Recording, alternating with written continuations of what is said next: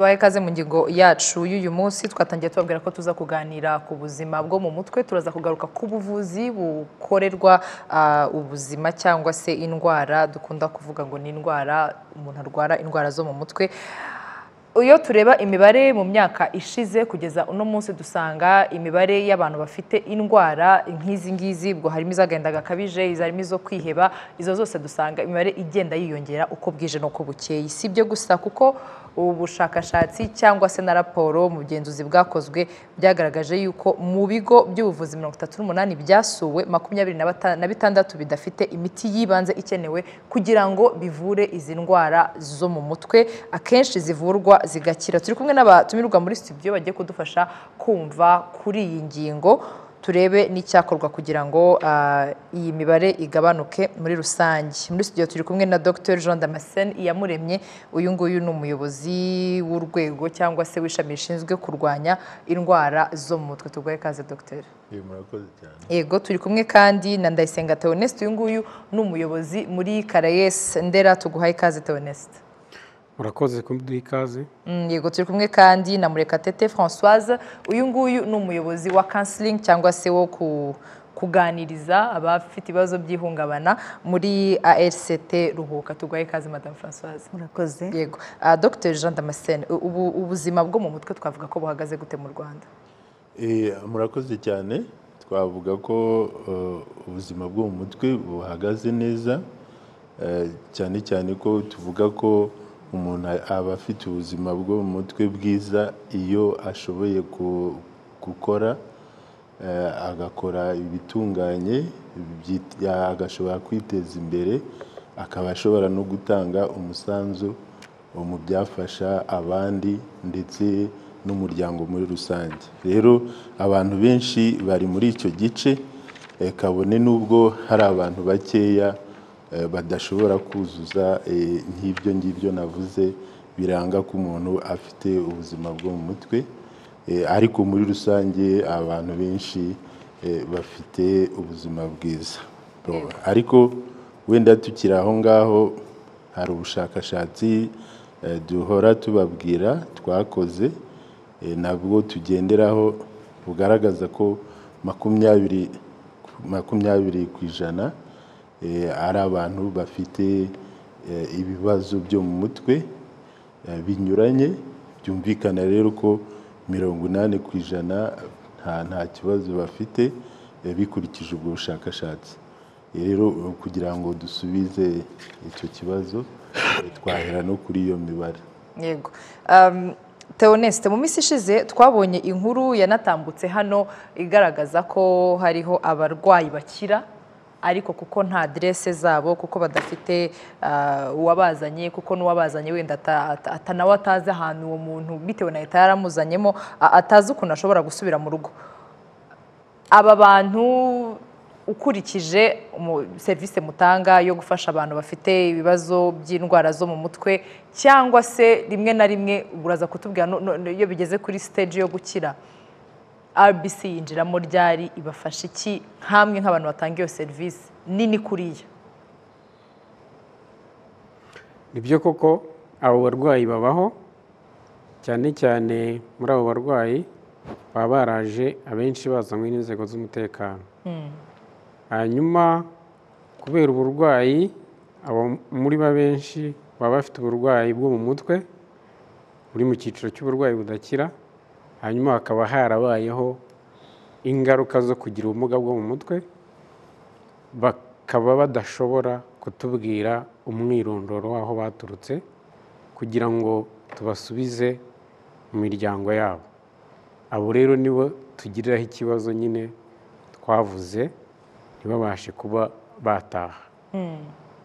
Rero nka RBC nk'urwego ruri tekinike kandi rwa leta akaba ari umufatanyabikorwa ukomeye w'ibitaro, turakorana ndetse uretse na RBC gusa n'izindi nzego za leta turakorana. Urugero navuga nka NCDA, nk'iyo haje nk'umwana nk'uwo nguwo dukorana nayo, ikaba yamushakira umuryango ashobora gusubiramo. Rero ubwo ikibazo gihinduka ku bakuze kuko abantu bakuze akenshi ntabwo imiryango ibadota. Yego. Madame Françoise, dufite umubare w'abaganga bavura indwara zo mu mutwe ukiri hasi cyane mwebwe muri société civile, ariko se mubona ubukana bw'iki kibazo bumeze bute? Murakoze. Nk'uko imibare ibigaragaza mu maraporo n'ubushakashatsi buhari ubu, ubona ari ikibazo gikwiye kwitabwaho. Ni ikibazo cyakaturaje ishinga twese uko turi, tukaba rero tubona ko ari icyo kwitabwaho nyine nk'uko imibare bigaragaza, bikaba bisaba ubufatanye bw'inzego zitandukanye kugira ngo haba ubuyobozi bwite bwa leta, haba ibitaro, abavura, yewe n'abajya inama cyangwa abaturanyi babanira abo barwayi bo mu mutwe cyangwa bafite ibindi bibazo bitandukanye by'ubuzima bwo mu mutwe, babashe kubona ko ari ikibazo gikeneye gusananirwa, navuga mu buryo rusange atari kwa muganga gusa. Urakoze. Reka yenda mpere naho ngaho kuko uravuze uti twakagombye kukireba nk'ikibazo kiremereye sosiyete. Dr hano yatubwiye 20%, ariko mbibutse ko tunabitwariye muri contexte nyarwanda, tuzi jenoside yakorewe abatutsi mu mwaka w'1994, tuzi ibikomere yasigiye abayirokotse, tuzi ibibazo bijyanye n'ihungabana, ibyo byose bishobora guteza ibindi bibazo, tuzi depression ndetse n'ibindi bibazo bishamikiraho. Ahangaha reka mbanze nyure gato muri raporo yatanzwe n'ubugenzuzi bw'imari ya leta. Mu bugenzuzi buherutse gutangazwa bakozwe n'ibiro by'umugenzuzi mukuru w'imari ya leta mu gihe cy'imyaka 4 kuva tariki ya 1 Nyakanga 2018 kugeza tariki ya 31 Ukwakira umwaka 2022, akaba haragaragajwe ko ubuvuzi bw'indwara zo mu mutwe mu Rwanda nta tegeko rihari rigenga ubuvuzi bw'izi ndwara zo mu mutwe mu Rwanda, nta mabwiriza y'ibanze ahari ku buvuzi bw'indwara zo mu mutwe, kandi buri ku kigo nderabuzima nta bikorwa remezo gifite byateganyirije ubuvuzi bw'indwara zo mu mutwe. Ibi bituma abarwayi batitabwaho uko bikwiye. Iyi raporo ikaba inasaba Minisante na RBC gushyiraho itegeko rigenga serivisi z'indwara zo mu mutwe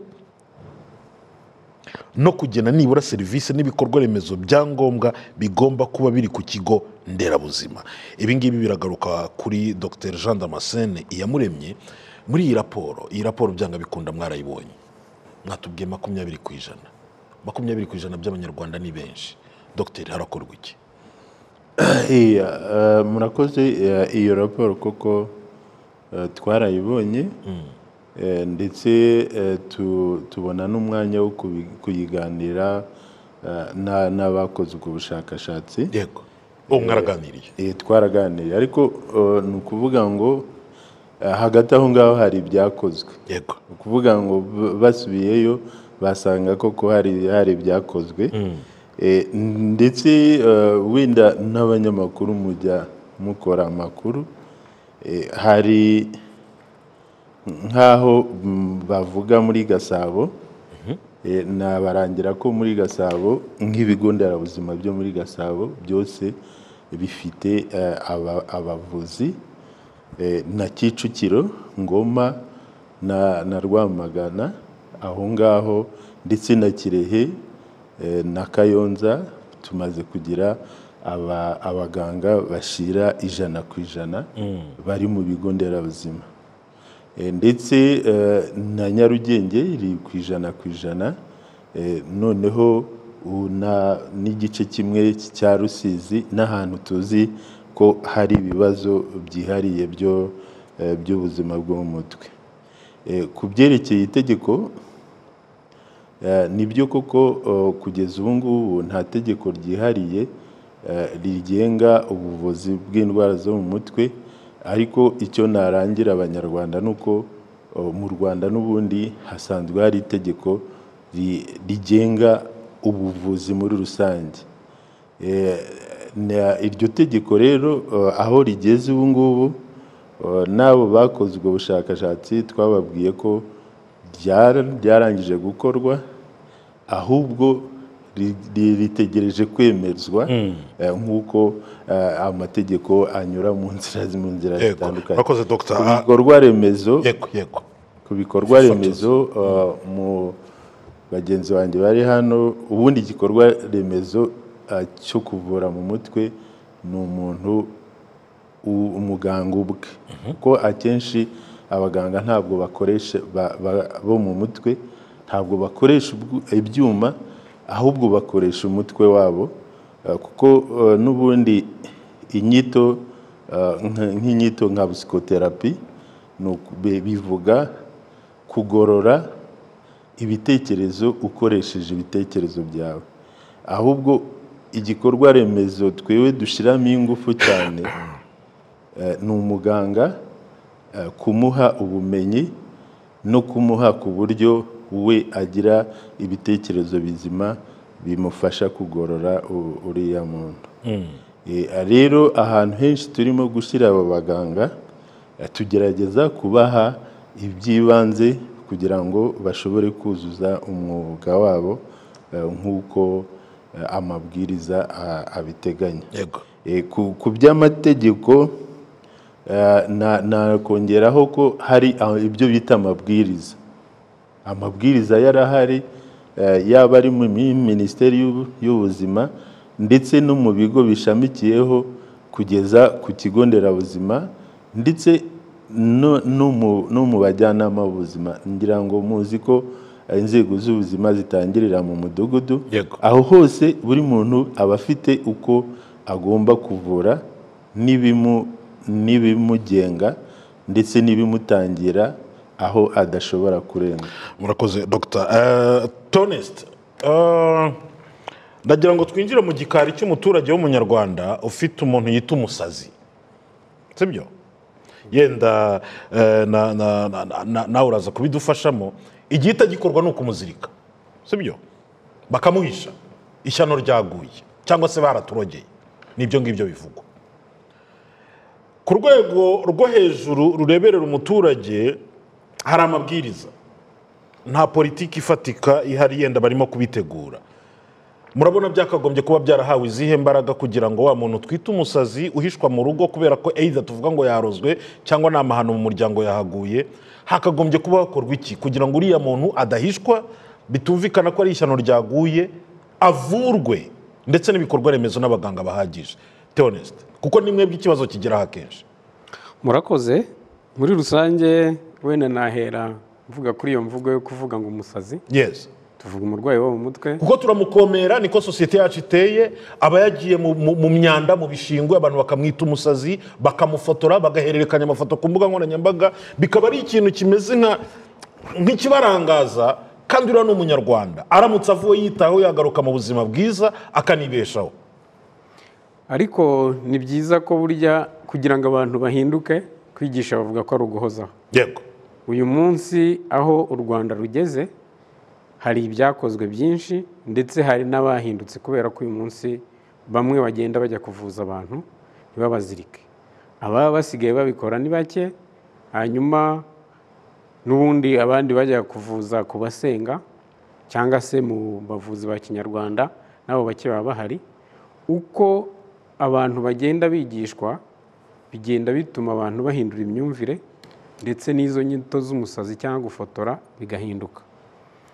Ikindi navuga, inzego z'ubuvuzi nk'uko amabwiriza Dr. yavugaga biriho, ahubwo abasigaye abantu bose kubyumva, inzego zose bigashyirwa mu bikorwa. Tugendeye nk'uburyo ki umuntu yakagombye kuva ku rwego rw'ubuvuzi rumwe ajya ku rundi, bikurikijwe ibyo byose byatuma buri rwego rukoreshwa uko byakabaye, bikanatuma ahantu hamwe, niba turi ku rwego rw'ibitaro kuri teaching, abantu umuturage aza kwivuza cyangwa urwego rw'umutekano rukahita ruzana umuntu rudaciye, umuntu wenda akava Mibirizi akarenga Rusizi akaza akagera i Ndera, ibyo ngibyo bitagize byatuma umuntu yivuza hafi, ndetse hari n'igihe bituma n'ibyo yari gutakaza mu itike byagabanyuka. Ibyo rero cyane cyane nkamwe n'itangazamakuru yadufasha kugira ngo tumenyeshe umuryango nyarwanda iby'uburwayi bwo mu mutwe, ndetse n'uko abantu bakagombye kujya bivuza, ahubwo noneho ku rwego rwo hejuru hagasigara ababa barananiranye ndetse wenda bafite umwihariko w'imiti runaka bagombye kuhasanga. urakoze Françoise, niyo mpamvu twateguye iki kiganiro kuko ndebye muri ino raporo navuze ngo kubera iki abafite ikibazo uburwayi bwo mu mutwe nta mbaraga zibavugira zihari, hari amabwiriza, hari ibitaro bitariho abaganga, umuntu n'umujyanama w'ubuzima ku rwego rwo hasi azi uburyo cyakwifata ahuye n'umuntu ufite icyo kibazo. Yenda wowe warabihuguriwe, uri umuhanga muri byo, sosiyete sivile ukoramo izi iki kibazo ku rwego rufatika. Uno mujyanama w'ubuzima iyo ahuye n'ikibazo cy'umuntu w'umurwayi mu mutwe abyifata amate, amurengera ate? Murakoze. Mu by'ukuri hari uko abanyarwanda cyangwa abatabizi, abatari muri iyi gahunda y'ubu bufasha no guherekeza abafite ibibazo wenda babifata. Ariko ubukangurambaga uko tugenda tubonana, twegera abagenda batugana, kandi tubikora atari muri sosiyete sivile gusa, kuko dukorana navuga bifatanyije cyane n'inzego z'ubuzima, urwego rw'ubuzima bwo mu mutwe, ibyo bitaro bya Ndera n'ubundi buvuzi. Ntabwo dukora mu buryo bwihariye, turakorana ibikorwa bitandukanye. Rero uko abanyarwanda cyangwa abantu bashobora kubitekereza, mu by'ukuri amakuru meza ahari ni uko hari impinduka, ni uko hari uko abantu bagenda babifata mu buryo bwiza. Rero kuvuga yenda yuko abanyarwanda cyangwa se abantu mwanyibutsa gato, abajyanama b'ubuzima batazi cyangwa batasobanukiwe n'uko babyitwaramo, aho ngaho amakuru meza natanga ni uko muri rusange baba bafite ubumenyi bw'ibanze ku rwego rwabo, kuko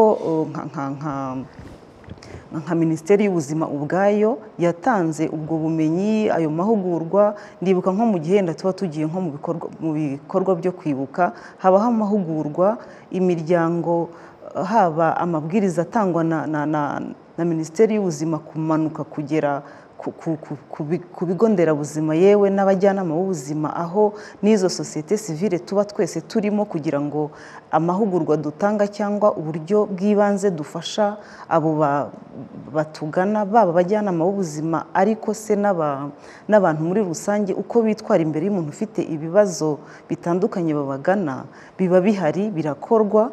Ku buryo rero ikiriho ni ugukomeza urugendo nk'uko na mugenzi wacu yabivugaga, ntihabeho kurekeraho, ntihabeho kumva ko twageze aho tugomba kujya, ariko mu by'ukuri umujyanama w'ubuzima ntabwo akirebera umurwayi nk'umureba ashungera cyangwa se nk'umureba atazi neza icyo gukora. Abikora ku rwego rwe, hariho kubanza kumwumva, agaha agaciro imyitwarire arimo abona rwose, ukabona ko bamugiriye za mpuhwe, ka kato karimo kagenda koroha. Ntabwo navuga ngo kavuyeho burundu, ariko nibuze umurwayi agafatwa nk'ufite ikibazo. Ni urugendo, ntabwo byose biri ku rwego rumwe, ariko nibuze dukurikije amahugurwa ko tugenda duhura nabo mu bikorwa bitandukanye, batwereka ko cyangwa twibonera ko batagitereranywe hariya ngo babe abantu bo gushungerwa, kubera ko haba uretse n'abajyanama b'ubuzima ariko n'abaturanyi, abaturage baturanye n'uwo muntu ufite ibibazo, bagiye cyangwa baragenda bakangurirwa, babona ko uwo muntu ari umurwayi kandi ukeneye gusindagizwa. Babifite rero ku bumenyi navuga bw'urwego rwabo rw'ibanze, ariko uko inzego zigenda zikurikirana, ubwo birava ku muturanyi, umuturage, uwo babanye mu muryango, bijya ku bajyanama b'ubuzima, bijya ku kigo nderabuzima. Ni byiza ko ubu ngubu ku bigo nderabuzima henshi hashoboka hari iyo serivisi y'ubuzima bwo mu mutwe, nk'uko Dr Damascene yabigarukagaho. Rero nubwo urugendo rukiri rurerure, ariko hari inkuru nziza y'uko ubona abantu barimo baragenda babyumva cyangwa babisobanukirwa kurenza uko mbere byari bimeze. Dr Damascene, bigenda gute kugira ngo tube dufite ibigo bimwe na bimwe bidashobora kuvura indwara zo mu mutwe? Ubwo reka wenda ku bigo nderabuzima, ku maposite sante, ahandi umuturage ashobora kugera. Wenda sinzi niba nta kigo na kimwe cy'ubuvuzi kidashobora kuvura umurwayi wo mu mutwe, kubera ko nk'uko inzego zigenda zisumbana, buri muntu aba afite ubushobozi bwo gukemura ikibazo ahuye nacyo, ndetse akaba afite ububasha n'uburenganzira bwo kucyohereza aho ku rundi rwego rwisumbuyeho, ari naho tugenda dushyira imbaraga uko bigenda byisumbura kugira ngo abantu bajye bungurana. Hanyuma ni ukuvuga ngo urwego rwo hasi, ndibutsa ko umujyanama w'ubuzima yarahuguwe. Umujyanama w'ubuzima icyo tumusaba ni ukumenya ahugurwa in general cyangwa specific no mahugurwa ku bijyanye na mental health. Ndashaka no kubarangira ko ubu dufite n'agatabo k'umujyanama w'ubuzima gakomatanye ashobora kubona ibimenyetso by'indwara yose n'indwara yo mu mutwe, by'umwihariko ku byerekeye ubuzima bwo mu mutwe. Muri ariya amatelefone yabo twashizemo systeme imubwira ibimenyetso ashobora kwitegereza kugira ngo amenye niba uyu muntu afite ikibazo cyo mu mutwe. Hari abantu uburyo twabishize mu matelefone yabo, akaba ashobora gukanda imibare runaka hanyuma noneho ikamubwira cyangwa se akanabisoma kuri message. Noneho ubu nongere mbabwire ko hafi 60,000 by'abajyanama b'ubuzima barahuguwe. Icyo basabwa ni iki? Ni ukuvuga ngo kumenya umuntu ufite ibibazo byo mu mutwe ninde, bigaragara gute, hanyuma noneho akamufasha kugera ku kigo nderabuzima byihutirwa. Ikigo nderabuzima cyose. Akabazo k'amatsiko, izo mekanizmu uragenda uzidusobanura, ariko iyi ni matière complexe cyane. Ibibazo by'uburwayi bwo mu mutwe bishobora kuba karande. Niho naringiye kugana. Hari ibintu bitatu dusaba ko abantu basobanukirwa, ndetse abantu batakunze gutandukanya. Hari icyo bita ikibazo cyo mu mutwe, hakaba uburwayi bwo mu mutwe, hakaba n'ubumuga bwo mu mutwe. Ni ibintu bitandukanye. Buri muntu wese igihe runaka ashobora kugira ikibazo cyo mu mutwe kimara igihe gitoya hanyuma kigakemuka hatagombeye inzobere mu kuvura mu mutwe. Niyo mpamvu rero aho ngaho ariho dushyira imbaraga kugira ngo aho kwivuza tumenye gukumira hakiri kare, mbere y'uko umuntu ajya kuri rwa rwego rwa kabiri rw'uburwayi bwo mu mutwe, ari nabwo umuntu agera n'ahantu akanavurwa nabi. Nk'uko mugenzi wacu yabivuze, abantu benshi bakunze kuvuga ko uburwayi bwo mu mutwe ufitanye isano n'amashitani n'amadayimoni n'amarozi, hanyuma bagatinda bajya mu bapfumu no mu byumba by'amasengesho cyangwa se abandi bantu bababeshya ngo barabavura, noneho bakajya mu muhanda bagatora amasashe aribwo mu bita basazi, noneho byabarenze babonye ari nta handi bashobora umuntu bakamujyana indera. Ibyo nibyo turimo dushaka gukemura kugira ngo abantu babyumve. Noneho wava ku mudugudu hariho hari abajyanama b'ubuzima. Ubu ngubu dufite ibigo nderabuzima 510. Muri ibyo bigo nderabuzima hari umuntu umwe cyangwa se babiri ushobora kubaza akagukemurira ikibazo cyo mu mutwe. Yaba ari ikibazo cyo mu mutwe cyangwa se yaba ari n'uburwayi bwo mu mutwe, hanyuma akavura ibyo ashoboye kuvura, ibindi akabiyohereza ku bitaro by'akarere. Ubu ngubu aho tuvugira, ibitaro by'uturere byose uko bingana 47 byose bifite abaganga b'impuguke mu buvuzi bw'indwara zo mu mutwe, byibuze 2 b'abapsikologe na 2 b'abanasi bahuguwe. Ni kuri buri bitaro? Kuri buri bitaro by'akarere. Ariko noneho hari ibindi bitaro tujya twita ibitaro by'icyitegererezo, tuvuge CHK, nduvuge wenda na Ndera. Aho ngaho by'umwihariko haba hari abandi baganga, ni ukuvuga ngo abasanzwe ari aba general medical doctors, hanyuma tukabaha amahugurwa cyangwa se ubundi bumenye indi myaka 4, bakabamo impuguke cyangwa se inzobere mu kuvura mu mutwe aribo bita abasakatristi. Ubwo mu Rwanda turafite 15. Yego. Indera honyine hari 5. Noneho no kuri sashka hari hafi 3. Hanyuma hari n'ibindi bigo nko mu Ruhengeri naho twashizeyo abandi kuko Ruhengeri nayo yitwa Referral Hospital na CHUB naho hari 2. Ni ukuvuga rero kuri izo nzego murumva ubwo bushobozi uko tugena. Ikindi nshaka kongeraho nuko abantu bari bakwiye nibyo koko dufite aho tugeze ariko tugomba no gutekereza aho twavuye.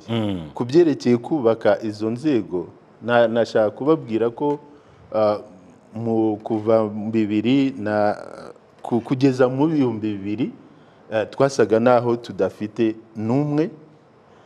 Noneho ubu ngubu dufite 15 b'abasakatristi, nta n'umupsikologe twari dufite. Ubu ngubu dufite abapsikologe 2000. Twavuga bamwe bakora mu nzego za leta, mu bitaro, muri refero, kugeza ku masantere de santé, ariko abandi bakora muri civil society nk'aho Murekatete akora. Hari imiryango myinshi ifasha mu kubungabunga ubuzima bwo mu mutwe. None se Dr. Damascene, noneho aba mental health nurse nabo turabafite, dufite hafi 500 bakora muri izo nzego nababwiye, ndetse no mu zindi nzego zunganira leta. Hano ko mbona Minisante na RBC byarabwiwe ko umubare w'abaganga bavura indwara zo mu mutwe ukiri hasi cyane, ko ku baganga 137 bakenewe mu bigo by'ubuvuzi 38 byasuwe hari abaganga 47 gusa. Ni ukuvuga 34% by'umubare ukenewe.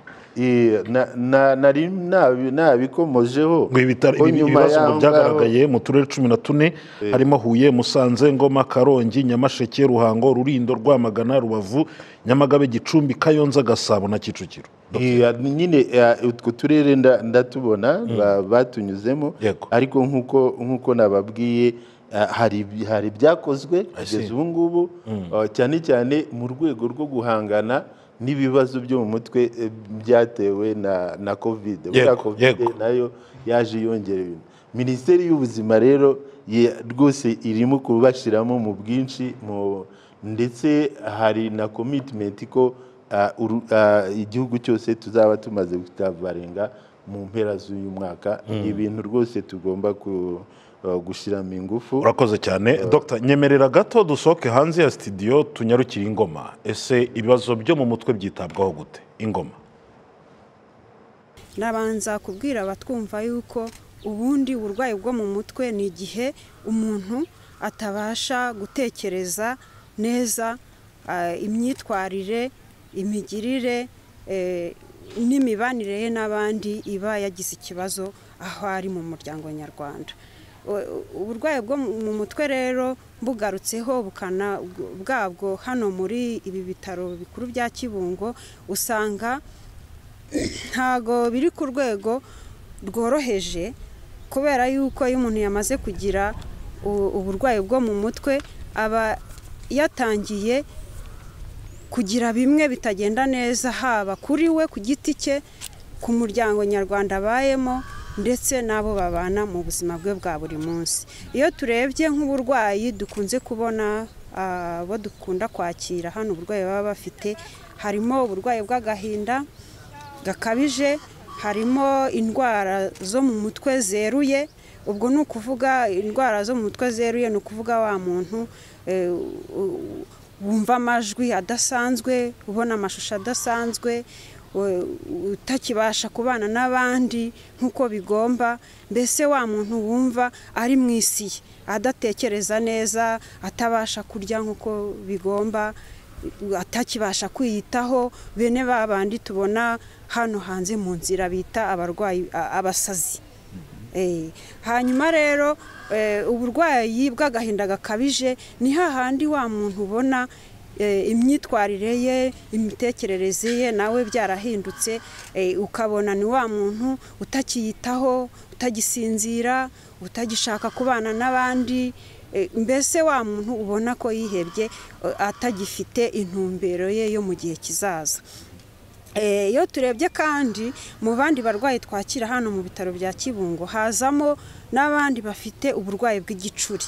Uburwayi bw'igicuri wenda bwo ntago turi bubare nk'uburwayi bwo mu mutwe, ni uburwayi bufata imyakura, aho umuntu ashobora kugaragaza ibimenyetso byo kwitura hasi, gutakaza ubwenge, kuba yakwiruma ururimi.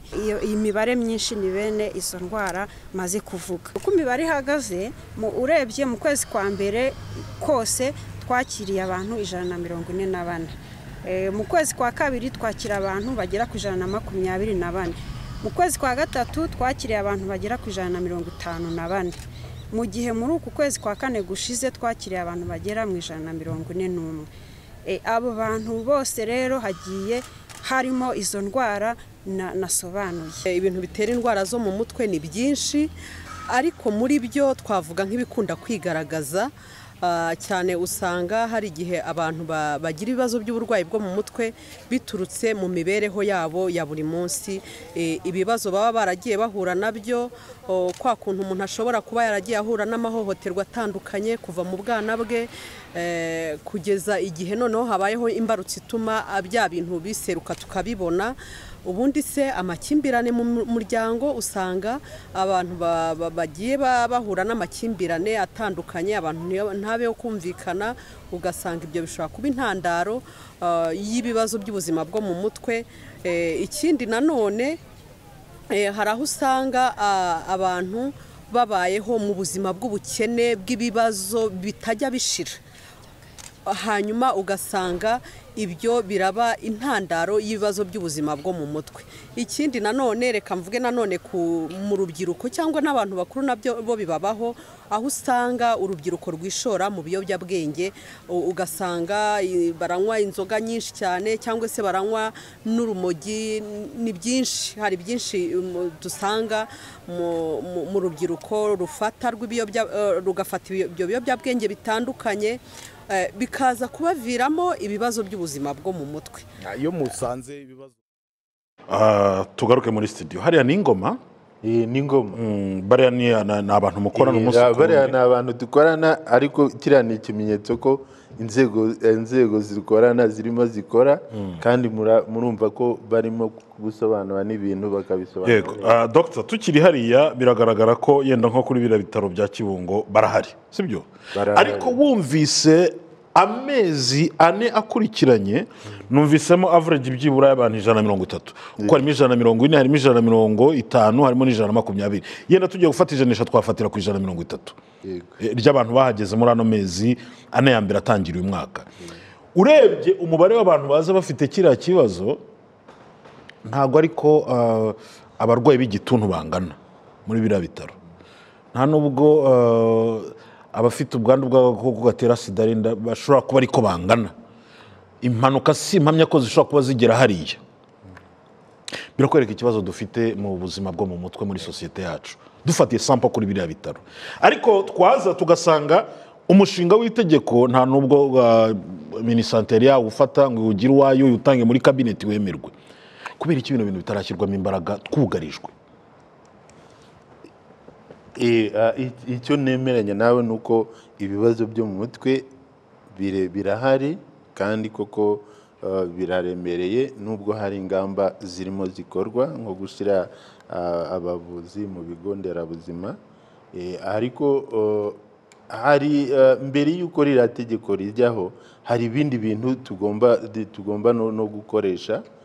Njyewe n'iby'amategeko ntabwo nabyize, ariko hari ubundi buryo tugomba gukoresha. Hari n'amategeko ariho ku buryo abashinzwe kunonosora wa mushinga w'itegeko, nkeka ko tutagomba kubagaya gutinda, ahubwo tuzabagaye guhera, kuko bashobora kuba barimo gutekereza bahuza. Ni nabyo batubwiye, bahuza n'andi mategeko. Nk'ubu muri iriya tegeko harimo ikibazo cyo guhohotera abarwayi. Yes. Ariko noneho mu yandi mategeko dusanga n'ubundi amategeko y'u Rwanda abuza abantu guhohotera abandi. Noneho hakaba n'ikindi kibazo cy'uko abantu batereranwa n'imiryango, ari nabyo bumva abarwayi bajya mu muhanda kandi bafite umuryango, ariko tugasanga hari n'andi mategeko ategeka umuryango kugira responsabilité yo kwita ku bamambre ba famille.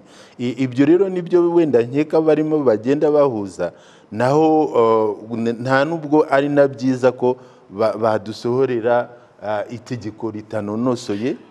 Imibare ndeba y'imyaka na buno bushakashatsi ntego iyi mibare mu ndwara zo mu mutwe murazi ko inyinshi cyane cyane ziriya basobanuye ni indwara ziri chronique. Ni ukuvuga ngo umurwayi aza kenshi. Yego. Ni ukuvuga ngo rero hariya hari ahantu duhuza umurwayi nk'umurwayi, noneho nuko abantu baje mu bitaro. Nk'umurwayi umwe ashobora kuza kabiri mu kwezi, hanyuma wenda bakabara ko bavuye abantu gutyo. Sinkeka ko iriya mibare kuri biriya bitaro ari iyo ngiyo yo kuvuga umurwayi y'umuntu ku giti cye ashobora kugaruka inshuro nyinshi, ariko ikindi nakongeraho nko muri Ngoma cyane cyane niho naho navuze ko mu bigo nderabuzima harimo abavuzi bahagije kandi babishoboye. Hakaba n'ubundi buryo bwashizweho bariya batavuze, bariya bavuzi baba ku bitaro bafite n'uburyo bajya kuvurira abarwaye mu bigo nderabuzima, ndetse n'ibigo nderabuzima bifite ukuntu ubu basigaye bajya no kubavurira aho batuye. Ni na projet twatangiye muri Bugesera, aho buri kigo nderabuzima twagihaye moto, noneho n'ibitaro ikurikirana icyo kibazo by'umwihariko. Nta bantu bazongera kuvuga ngo hari umuntu wagize kiriya kibazo. Aho ngaho turimo turabitangira, mushatse mwanakora n'amakuru. Twatanze moto 17 ibigo nderabuzima byose 17 ndetse na prison. Hanyuma dutanga n'imodoka yitwa mobile clinic, ngira ngo bayikoze no n'amakuru, ku buryo iyo modoka nayo ifasha abo ku bitaro kujya mu bigo nderabuzima, hanyuma moto zikajya mu bigo nderabuzima. Iyo nayo ni strategy yo kugira ngo ibibazo bikemuke. Hanyuma hari ubundi buryo wenda tutavuze, hari no kongera ibyo bikorwa remezo dukurikije amikoro leta igenda igira. Ngubu harya hano turi muri Gasabo, ubu muri Gasabo hari ikigo cyuzuye hano Ikinyinya kizunganira Ndera, iyo muvuga ngo yuzuye rwose kiri kuri standard nk'Ndera. Nkeka ko kizaba kisumbuyeho intego cyangwa se inshingano Minisiteri y'Ubuzima yagihaye, nuko kigomba no gutanga ubuvuzi bwo mu mutwe butari busanzwe butangwa mu Rwanda. Muri kano kanya mbabwira, hari abaganga 3 twohereje barimo gukurikirana amasomo na universite zimwe zo muri Amerika, kugira ngo hari ubuvuzi buhanitse tutaribonaga mu Rwanda bushobora gutangirwa muri icyo kigo. Kizatangira vuba cyane dukurikije ko inyubako yararangiye n'ibikoresho byatangiye kukijyamo.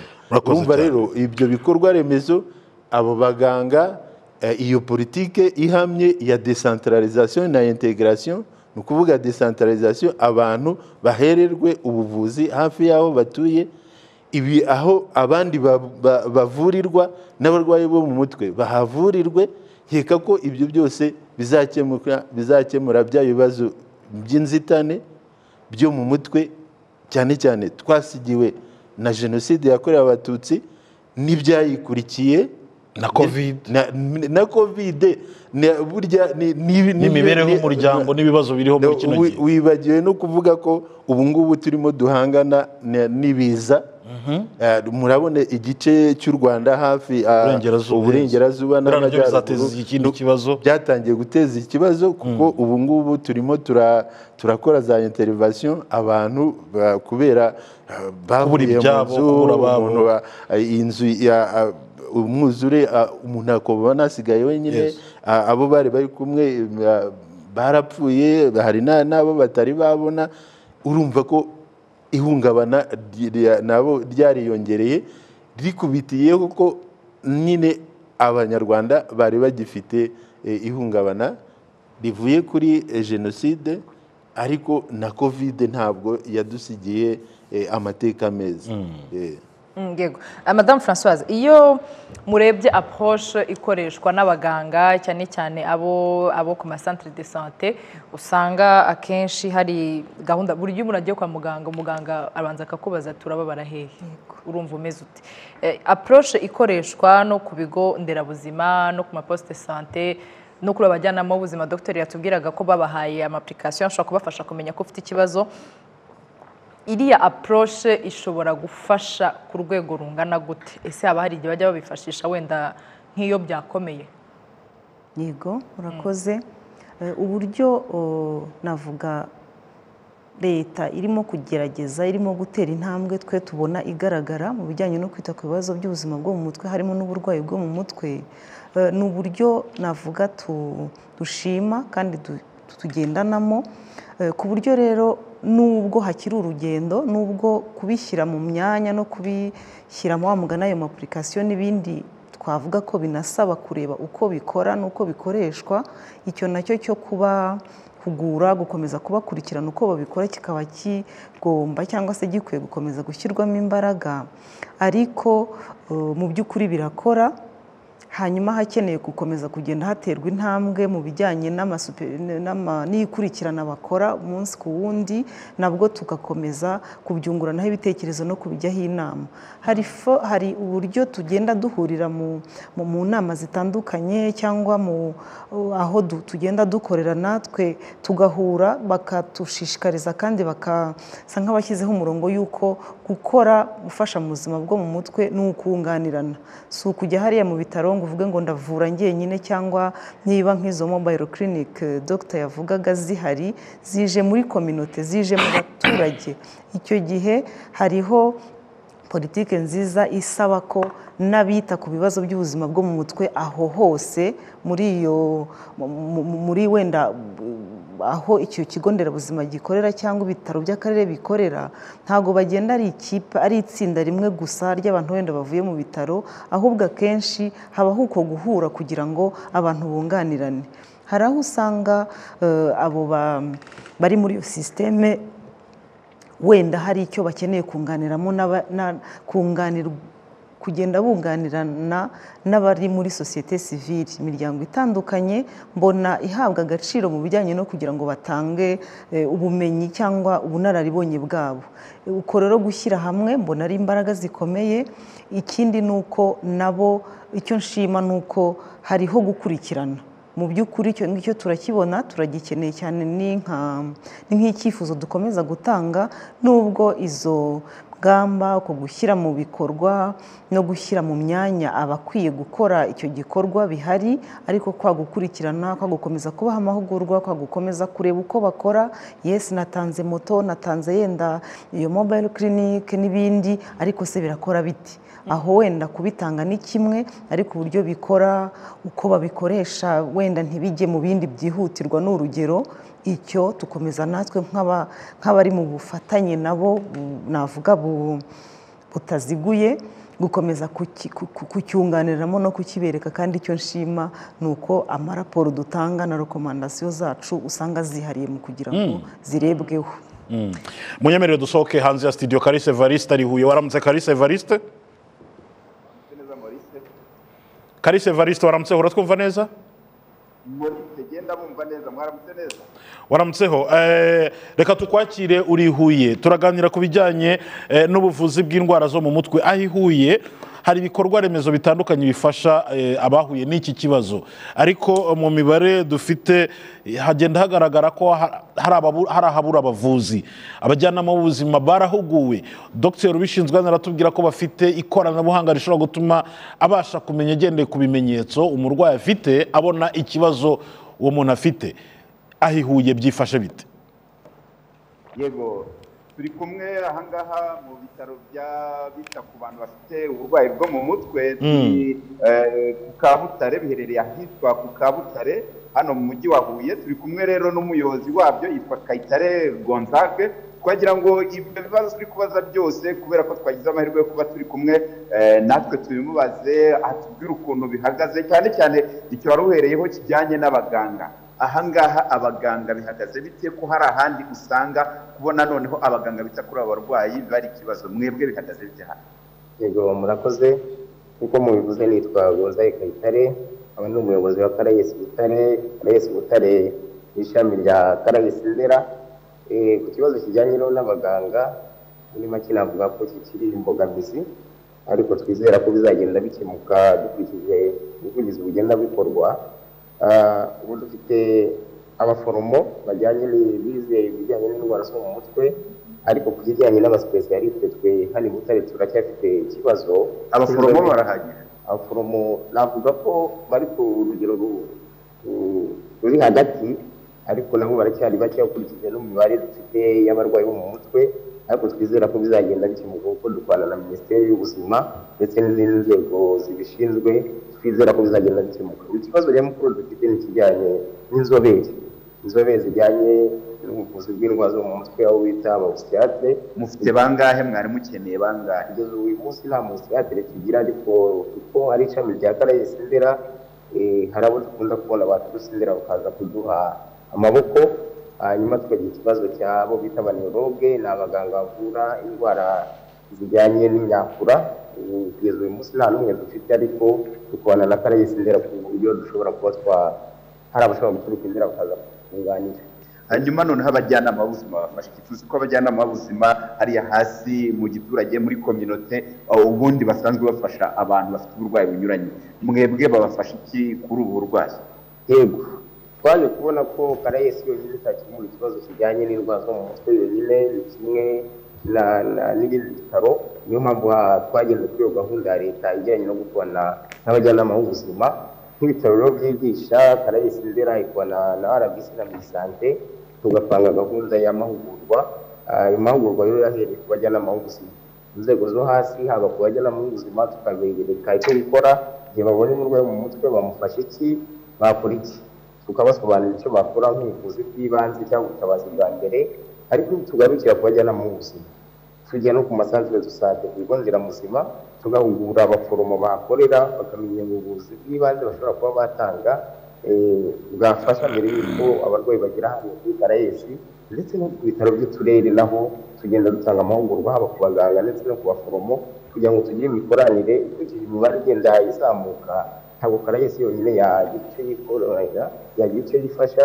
Niyo mpamvu tugenda dutanga rero amahugurwa ku nzego zose zishoboka, ndetse n'ubwo hari na gahunda yo kujya tuvugura n'abaturage kugira ngo bagire imyumvire isa naho isobanutse. Ubonye umurwayi wo mu mutwe yakora iki, ufite umurwayi wo mu mutwe mu muryango yakora iki. Donc inzego zose, kuturuka ku muturage, ku mujyanama w'ubuzima, ndetse no ku bayobozi abayobozi b'inzego bwite za leta, ba gitifu, ba mudugudu, abashinzwe umutekano, ndetse n'aba visi sociale. Abo bantu bose tugenda dukorana tukabigisha icyo bakora. Yego, hari ikintu wari uvuze ruti imibare igenda yiyongera. Ahangaha yenda no ku rwego rw'igihugu bayigaragaje, ariko hano cyane cyane muri no zone mukoreramo uburwayi buragenda bwiyongera gute? Ibyo ndabivuga kugira ngo utugeranirize utiyenda mu myaka 2 ishize byari bihagaze gute, ubu ngubu muri uyu mwaka wa 2023 tumaze kwakira muri ano mezi 5 tumaze kwakira abantu bangana gute? Yego, murakoze nk'uko bikomeje ko imibare igenda yiyongera bijyanye n'ubuvuzi bw'indwara zo mu mutwe n'abarwayi batugana, ariko nacyo ndaza gusobanura impamvu yacyo. Ariko mu myaka yashize muri 2020 twari ku 17,000 iyo bita consultation. Umubare w'abaza kwivuza buri mwaka twagize 17,000, igenda bizamuka. Umwaka ushize cyabaye 18, muri 2022 byari 19, bivuga ko iyo mibare igenda izamuka. Mbere twari nko kuri 12 13 muri za 2019 numva rero ko imibare igenda izamuka umwaka ku mwaka. Hanyuma urebye n'abo barwayi tugira mu bitaro twagiraga nk'ijana na 30. Uyu munsi tugeze ku 180 abarwayi bari mu bitaro tuvura bari mu bitaro, ndetse n'abo baza kwivuza bataha kuko basezereye barataha bakajya mu rugo kujya baza gufata imiti buri kwezi. Kalisa, yego Maurice ndakumva. Ukiri kumwe na Dr. Ese abo baba ari abarwayi bashya cyangwa harimo n'abagenda bagaruka, kugira ngo tumenye imibare neza? Baba ari abarwayi bashya cyangwa ni case zigenda zigaruka bitewe n'ubukana bw'indwara bafite? Nibyo rwose, urakoze cyane Dr. Twagira ngo tubwire muri iyo mibare igera muri 2019 byari 13, ubu ngubu bikaba bimaze kugera ku 18 19. Ese ni babandi bagenda bagaruka cyangwa haba harimo n'abandi? Murakoze, ntabwo ari abashya, nicyo bita no muri consultation, ni umubare w'abarwayi baza kwivuza buri kwezi. Ariko iyo urebye abashya usanga bagera ku 140 buri mwaka. Ahangaha renda reka dushyiremo precision ntoya, reka tuvuge ko 2019 wakira 13, hanyuma 2020 ukakira 14. Ni bya 13 byagarutse hakiyongeraho 1000 cyangwa ni 14 by'abantu bashyashya bari? Byari nko mu mwaka ushize 19 harimo abarwayi 454 bari bashya, bisigaye bandi ni babandi baza bagenda bagaruka. Icyo naje gukomozaho no kuba biyongera rero hari impamvu zimwe nari nkomoje mu kanya.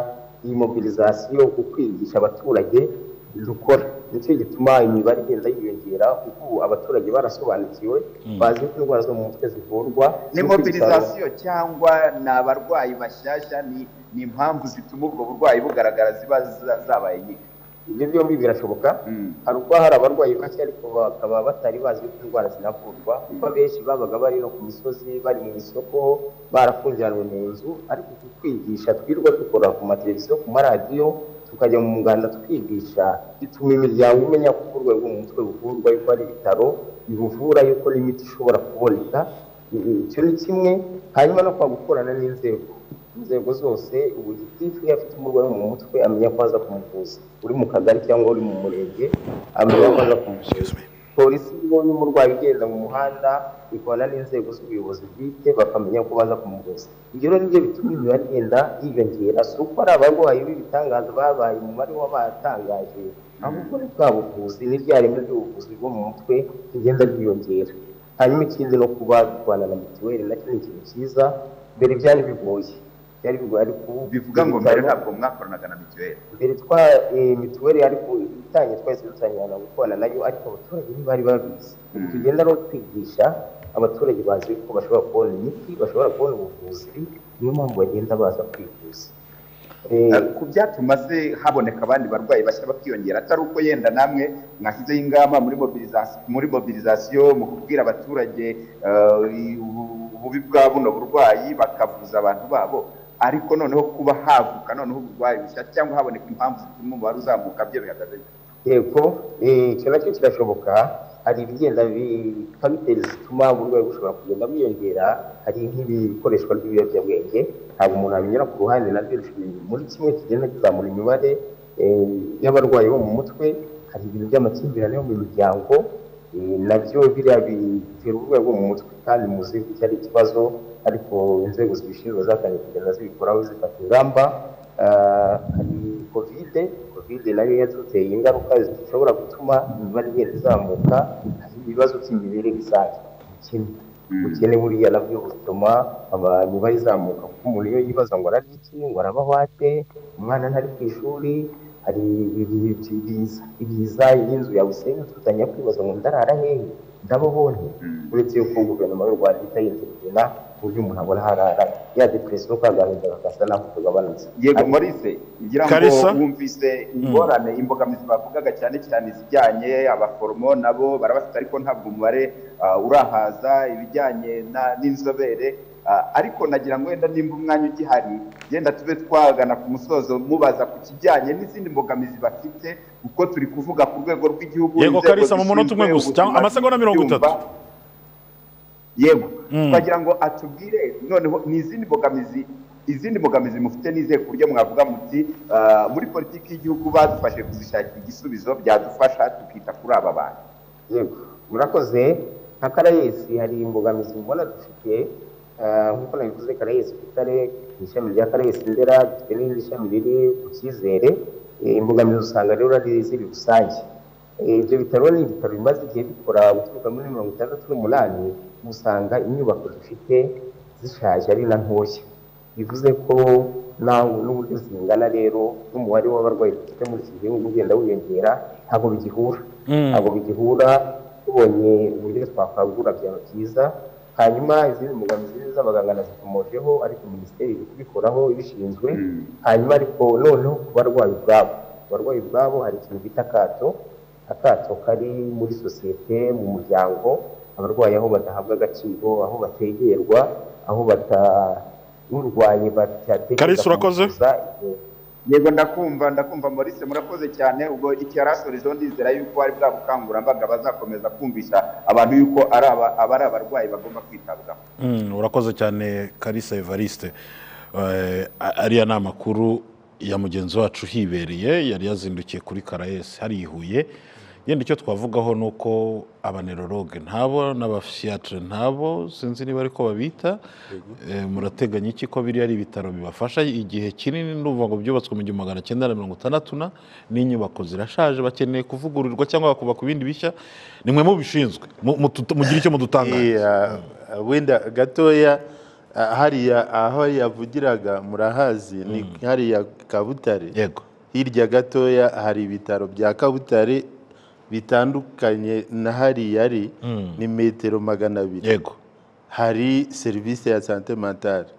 Aho ngaho mu kanya gato baripotinga ko babona abarwayi bakeya kandi bari abantu nabo kugira ngo mbereke iyo zone ibikorwa birimo n'abantu barimo. Iyo ugiye gatoya ujya kuri CHUB nayo urabona ko nta kilometero kirimo. Hari umupsychiatre witwa Jean Marie Vianney ndetse yakoraga Indera. Uwo muntu nawe ntabwo nkeka ko nk'umupsychiatre atashobora gufasha bariya. Noneho iyo ugiye gato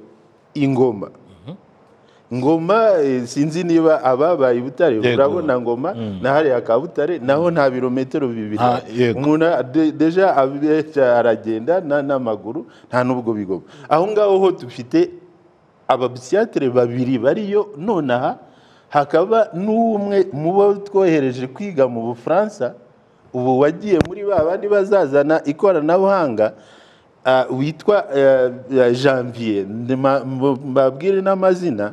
Hakaba abahari ubu ngubu hari Dr Jeannette hakaba na Dr Jacqueline. Abo ngabo ni abapsychiatre b'inzobere. Noneho kuri CHUB hari n'abanerologe. Muri Nyamagabe baba hari ku buryo byatuma umuntu uri Nyamagabe ukeneye ubwo iyo service atazihuye Nyamagabe. Kuri hopitali ya Nyamagabe kubera nako ya Kigeme kubera ko ari hopitali do district naho hari abantu babiri babandi nababwiraga baba psychologue hakaba n'aba mentors na ubundi kureba ikitatuma umuntu ava Nyamagabe aje gushaka service muri Karayesi Ndera cyangwa se Nyanza cyangwa Gisagara. Hari ikindi wenda tutavuze bari abantu nubwo bari kuri ayo ma service nababwiraga. Nk'ubu uyu Jeannette cyangwa se Jacqueline amaze iminsi ari gukorera Nyanza. Nukuvuga ngo dufite na mechanisme n'ab'Indera buriya nubwo baba bari Indera bafite uburyo bajya gusapotinga bari abantu bo mu ma district. Ikindi nuko hari ikindi twibagiwe ubundi ikoranabuhanga twewe muri santé mentale riratworohereza cyane kubera ko dushobora gufasha abantu turi kure.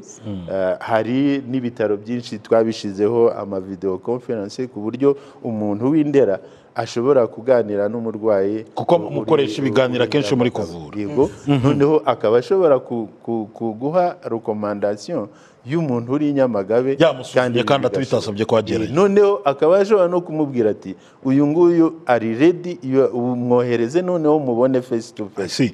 Ibyo bintu byose birimo birakoreshwa. Icyo wenda nakongeraho nuko iriya centre yubatswe yagiyeho muri 80, ntabwo ari muri 68. 68 hubatswe Karayesi ya Ndera, azindera hano muri Gasabo, hanyuma noneho shami ryubakwa muri 80. Bari bafite n'undi mushinga wo gushyira irindi shami mu Ruhengeri, ariko jenoside izaba itarakunda. Theoneste, birumvikana ko mufite umubare munini w'abantu bakeneye serivisi zanyu ariko muri bakeya. Reka dufate Theoneste ajye mu nteko ishinga amategeko, hari minisitiri wa sante ndetse na Dr Damascene barahari n'abadepite barakumva, ariko ni wowe bashaka ngo ugire icyo uvuga. Mworohewe n'akazi kanyu? Feel free. Mworohewe n'akazi kanyu? Impamvu bivuze muri bakeya mufite abantu benshi babagana. Mworohewe n'akazi kanyu? Akazi muri rusange ntago kaba koroshye. Yes. No mu buryo busanzwe kuvura abarwayi bwo mu mutwe ntago ari kimwe no kuvura umurwayi warwaye malaria. Nkuko mugenzi wanjye kuri Karayesi Butare yabivuze, ni uburwayi abantu bagenda bagaruka buri kwezi kugira ngo badasubirwa. Yaba ari ingoma wavuze w'igicuri ntago arafata umuti ukwezi kumwe ngo birangire kugira ngo kwa kwitura yavugaga bikomeze. Nuvuga ngo rero wa mubare wabasanzwe bahari wiyongera ku baba baje babaye sensibilize, bigatuma umubare ukomeza kwiyongera ndetse n'ababaye bashya. Noneho ariko ngendebye ku ruhare rwa leta, ubushobozi buba buhari, hari ibikorwa tunashima. Nuko nyine burya mu buryo busanzwe umuntu yatari yageza, niba naringeze kuri 80 nifuza ko nagera 100%, ni ibya muntu. Theo, ugira amasaha 7 yo kuruhuka buri joro? Hanyuma ugira amasaha 7 yo kuruhuka buri nimugoroba bitashye?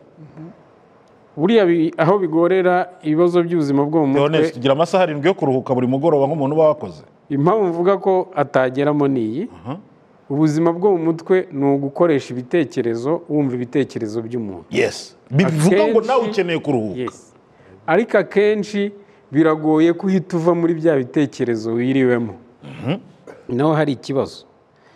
Bikaba byatuma uramutse utabicunze neza wagira burnout.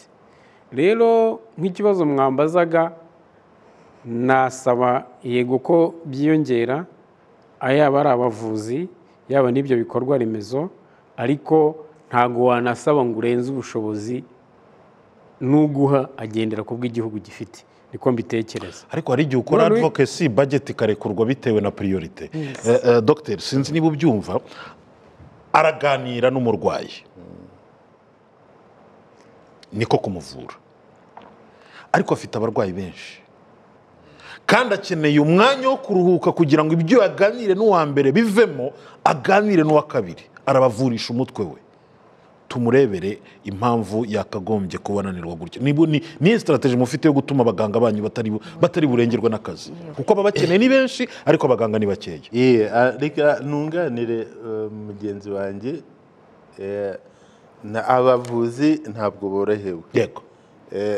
N'abayobozi bashyiraho izo ngamba ndetse ntabwo tworohewe, kubera ko kuba ufite umubare mwinshi ubarizwa mu baturage batanagera no ku mavuriro nk'uko bikwiye, kubera ko uyu munsi turabara ko abantu dukurikije umubare w'abantu dukeka ko bafite ibibazo byo mu mutwe, abagera kuri serivisi ziriho ntabwo bageze ku 10%. Noneho ni ukuvuga ngo bose bivuza ahubwo babarengera. Ariko ni nabyo wenda nashakaga kugira muri kariya ka video.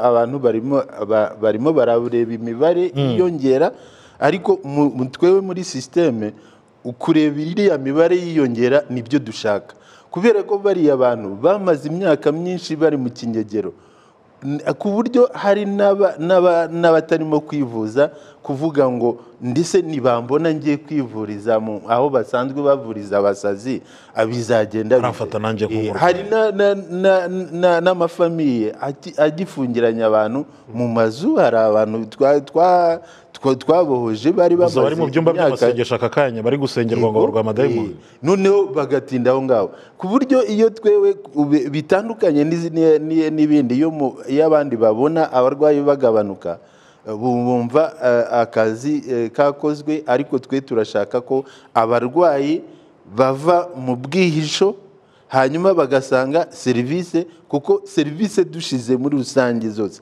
zikoreshwa ku kigero cya 5 kitageze ku 10%. Noneho ikindi, hari serivisi noneho zikoreshwa ku murengera, noneho izindi zigakoreshwa hafi na 0%. Ahantu twacize muri bweyeye, noneho ahantu hari, noneho umuntu akava bweyeye akaza Ndera, aho agiye gufata serivisi y'amafaranga 300 dukurikije ko mituweli ikavaringa zino ndwara zose, noneho agatanga ibihumbi birenze 100, kuko kuvana umurwayi wo mu mutwe bweyeye ukamurenza Nyamagabe wavugaga, ukamurenza Rusizi, ukamurenza Huye, ukamuzana Ndera nk'uko tubibona. Urumva nibyo tubona abarwayi b'umurengera bazi Ndera, ariko birumvikana Ndera yubatse izina kuva kera, nicyo kigo cyonyine cyatangaga ubuvuzi. Hanyuma noneho Minisiteri y'Ubuzima itegeka amavuriro yose gutanga ubwo buvuzi, ndetse irimo rashyiramo ibyo bikorwa remezo n'abo bavuzi nk'uko tubivuga. Ariko abantu baracyafite wa mutwe wabo ko umurwayi wese avurirwa Ndera. Nanone nkaba nahamagarira n'abashinzwe umutekano ko bagomba kumenya ko aho bakuye umurwayi mbere yuko bamujyana Ndera, bagomba kubaza niba ivuriro riri aho ngaho n'ibitaro biri aho ngaho bikamusuzuma, hanyuma akaba ari byo bidegeka. Twewe ntabwo tumushoboye mu mujyane Ndera. naho turimo turababwira ko batagomba kwakira ubonetse wese, ko bagomba kugira ubutwari bwo kuvuga bati tumaze gusuzuma uyu muntu ntabwo ari kuri level yo kujya ku rwego ruhanitse ngo abe mu bitaro, noneho abe mu bitaro, kuko ni umuvura ku rwego ruhanitse. Uzaba uri gukumira ba bandi bo hasi, nta nubwo azaba agifite n'uburenganzira bwo kujya kuvurirwa ni nk'uko washyira umuntu ku muti woroshye bambe ukomeye, hanyuma yagombye gutangira kuworoshye. Ni ubwo buryo, ariko abavuzi ntabwo borohewe. Ndabyumva ntabwo mworohewe, ariko nanone ntimworohewe, ariko dogiteri arasaba ko n'abandi bataraza bagaragara bakaza mu kongererwa kurushaho. Reka mbanze sohoke nanone muri studio. John Patrick ari Nyagasambu. Mbere yuko mukomeza nagira icyo mwunganiraho, ni ukuvuga ngo ibyo ngibyo tumaze kubibona kugira ngo na ya politike yubahirizwe. Uyu munsi nibuze natwe nk'ibitaro ndetse na CHK yavugaga dukora mentorship muri bya bitaro, kugira ngo nibuze n'abahari dusharinge experience bazabone kubavura be gukomeza kuza. Ikindi nk'uko yavuga imiti ikomeye, ni ukuvuga ngo iyo twakiriye ba bantu tubanza kureba muganga, gusuzuma, ukavuga uti umuntu tumuhuye muti, kiretse muri transfer bagaragaje ko wenda ya miti ya mbere bayimuhaye ikaba yarananiranye, nibwo uzazamura wa muti. Ariko noneho iyo itananiranye tumutangiza ya yindi yagombye kuzaboneka aho yaturutse, kugira ngo mu gihe yasezerewe tumuhe transfer yo gukomeza kwivurizayo. Urakoze cyane Theo. John Patrick waramutseho? John Patrick uri Nyagasambu, waramutse? Waramutse neza Maurice. Yego. Ahantu ni mu Rwanda, kandi mu bice bitandukanye twagiye tubona ko hari imibare y'ababana na kino kibazo cy'uburwayi bwo mu mutwe ndetse na Dr Jean Damascene turi kumwe hano aravuga ati n'abatari bigaragaza bakagombye kwigaragaza cyangwa se imiryango ikabagaragaza bakavurwa kuko ibikorwa remezo birahari.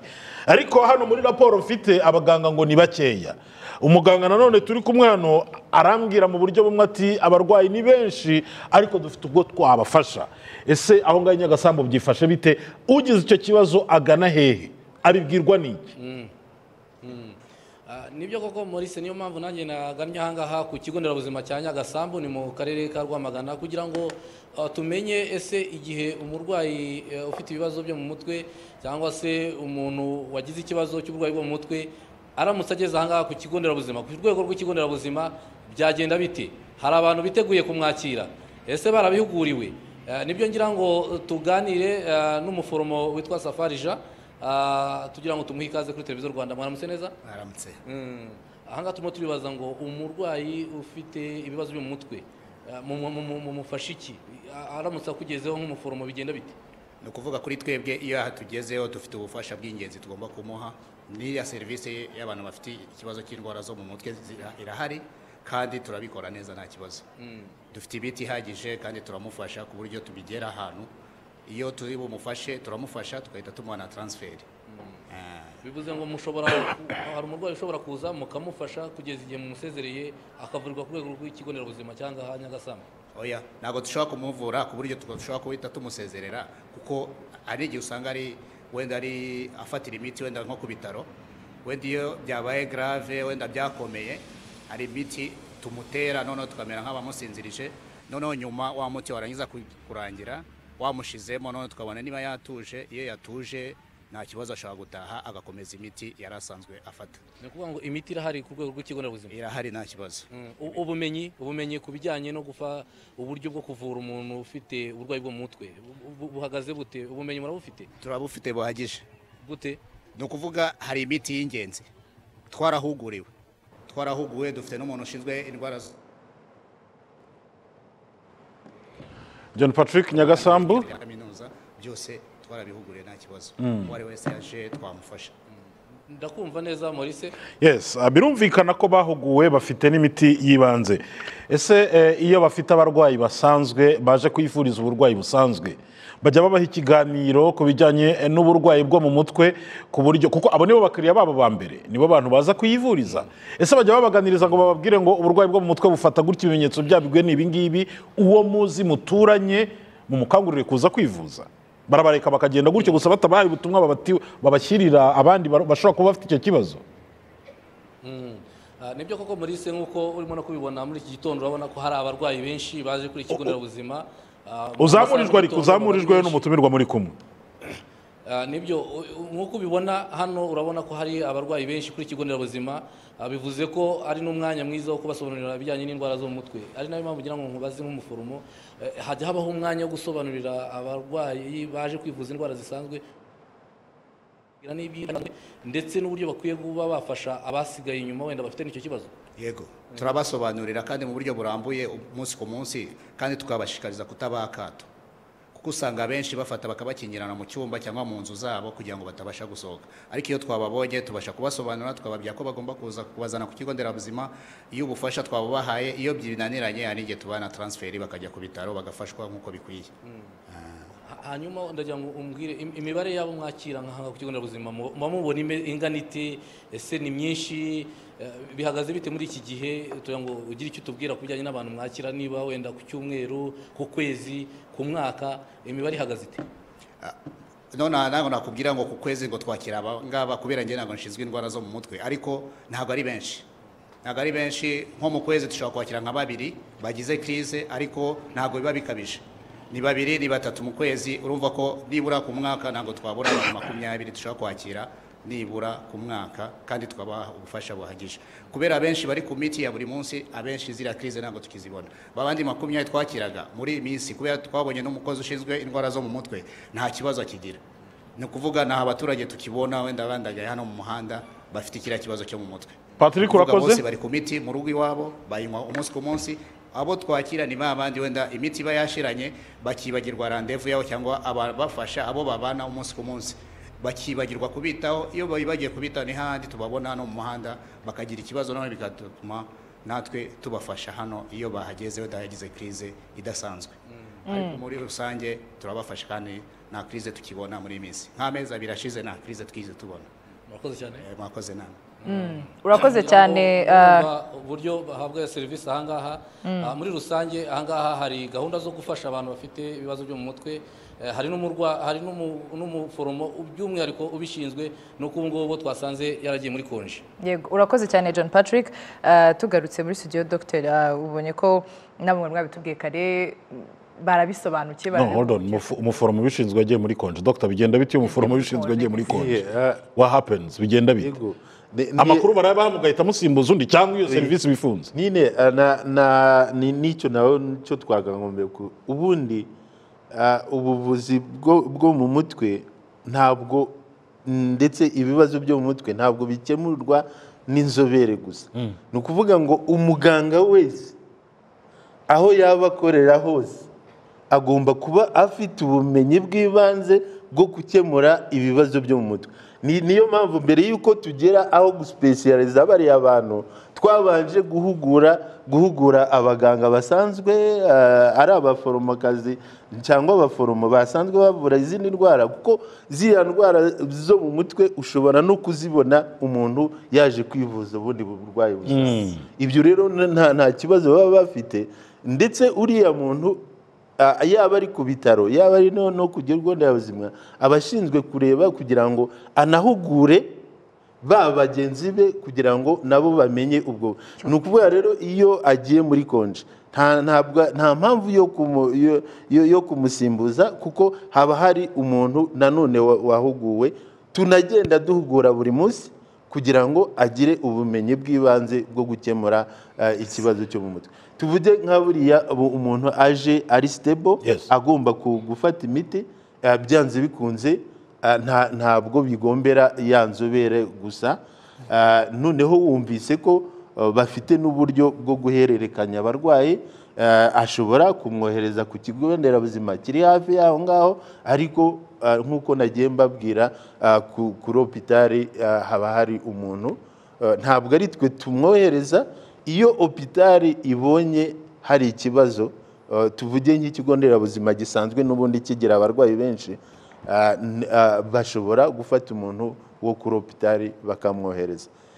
Nk'uko bisanzwe twebwe ku rwego rw'igihugu, iyo habaye ikibazo nk'ubu ngubu mu Iburengerazuba hari ibibazo, ni ukuvuga ngo hari bariya bari basanzwe bakora mu bigo nderabuzima barimo gufasha ku masite y'ahantu abantu babatuje.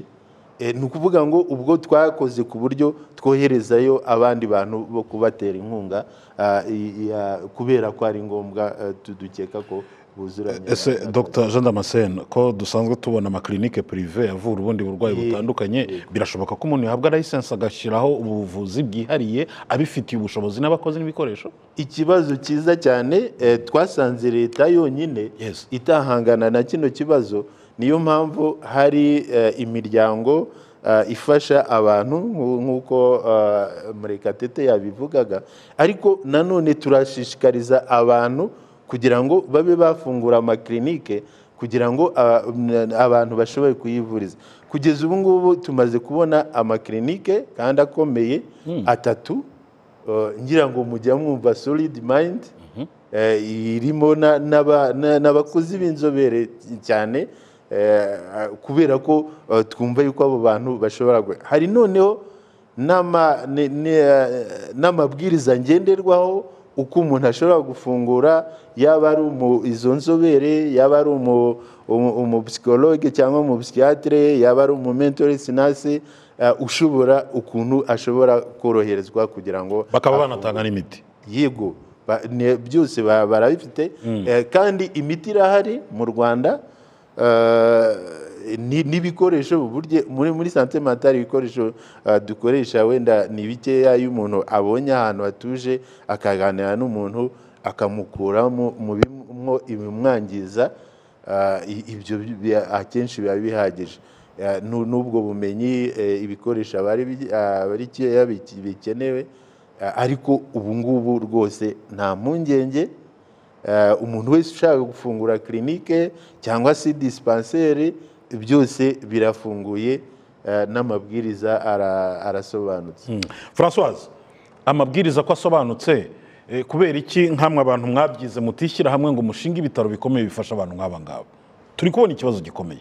Mushobora kwishyira hamwe nk'abantu bize ubwo buvuzi mukaba mwakora clinique, birashoboka cyangwa harimo imbogamizi? Yego birashoboka, ariko icyo navuga nuko nkuko mwakomeje kugenda mubigarukaho, ibi bibazo by'ubuzima bwo mu mutwe ni nkaho ntago navuga ko ari bishyashya mu by'ukuri, ariko uko abantu bagenda imyaka iza niko abantu bagenda barushaho kubifungurira amaso no kubibona kandi binigaragaza. Ari nayo mpamvu ngira ngo n'ibyo by'amategeko no gushyira wenda ubushobozi bunini mu bijyanye no kwita kuri ibi bibazo bikiri mu rugendo.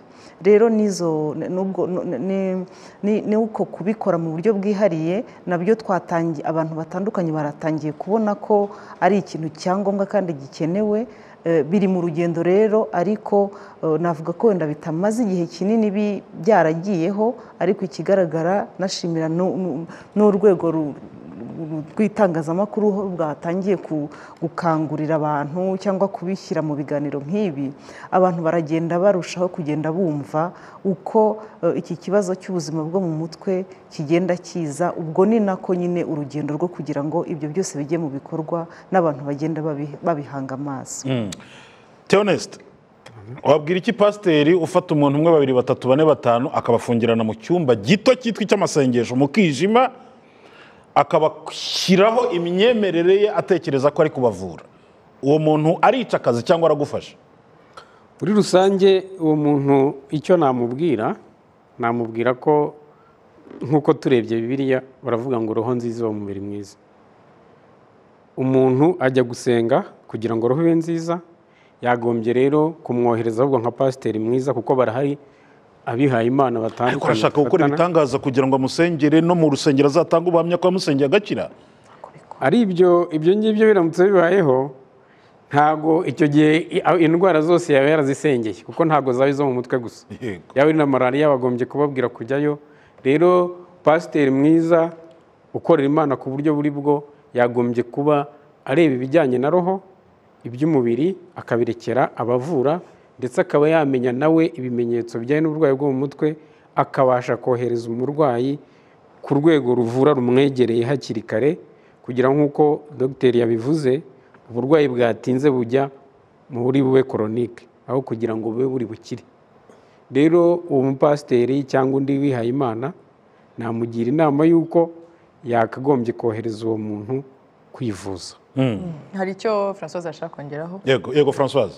Ni ikibazo cyiza, ni n'ikibazo mu by'ukuri abakozi b'Imana n'abantu bumvwa n'ababagana cyane, abagira imyemerere, ahubwo twabakangurira ko basigeho, bumve yuko ibirebana na roho, ibirebana n'imitekerereze nabyo bifite siyanse, bifite uko birimo bifashwa mu bijyanye n'umubiri. Rero ababyumva babisobanukiwe, ahubwo bo barimo baranadufasha cyane, kuko nk'ahatandukanye mu nsengero zitandukanye harimo kujyaho ahubwo izo serivisi zo kwita ku bibazo by'ubuzima bwo mu mutwe. Kandi habaho icyumba cy'amasengesho, bagafasha mu bijyanye. Uzi pasiteri yarimo kwamamaza igiterane agiye gukora, akaravuga ngo n'abarwaye amadayimoni bazakira. Birashoboka ko hashobora kubaho ibitangaza abantu 100, ukabona Imana ikoze ibitangaza mu myemerere y'ababyemera batyo, hakaba umuntu umwe wakira cyangwa babiri. Ariko uko tubizi ni uko icyo gitangaza Imana yaragikoze, yemera ko siyanse ziza mu isi, itanga yarakiduhaye nyine ngo tugikoreshe. Abapasiteri rero abasenga mu buryo butandukanye, ahubwo bo babizi babisobanukiwe, bamaze kwakira no kwemera ko ahubwo bafite ijambo rinini ryo guhindura imyumvire y'ababagana, kugira ngo ahubwo bagane izo serivisi z'ubuzima bwo mu mutwe. Tunashimira abarimo babikora, kuko hari amadini, amatorero atandukanye arimo kugenda ashyiraho izo serivisi z'ubuzima bwo mu mutwe, ugasanga bashyizeho nka serivisi ya counseling, nka Zion Temple niho nsengera bamaze kubishyiraho, Congo ubu birimo gukora n'ahandi Catholique irabifite, ifite porogaramu ya sante mentale rwose igaragara, ADPR n'ahandi. Rero barimo barabyumva, n'abandi nibagane muri uwo mujyo badufashe kuvura uko abantu bavura, ntibavure mu buryo bw'ibitangaza, kuko hari ubwo ibitangaza ngo biterwa n'imyizerere y'umuntu. Hari ubwo urekura igitangaza ariko ngo bikarangira kidakoze. Thank you. Yego. Dr. mwakoze. Akazi karacyahari, biragaragara ko ubu nibwo mugitangira akazi ahubwo ikigaragara. Theonest, mwakoze cyane. Mwakoze. Reka namwe mbashimire François. Murakoze. Yes, nyamuneka ibyo tuganiriye aha ngaha ababishinzwe bakagombye gushyiramo imbaraga, no kuvuga ngo ni inzego zose zakagombye gukorana, ariko nawe ufite aho uhurira n'imyemerere, pasiteri, umuvugabutumwa, tandukanye ibitangaza no kuba hari wakohereza agafashwa muri counseling, ubu ngubu akaba umukristo ariko ufite no mu bwonko hakorana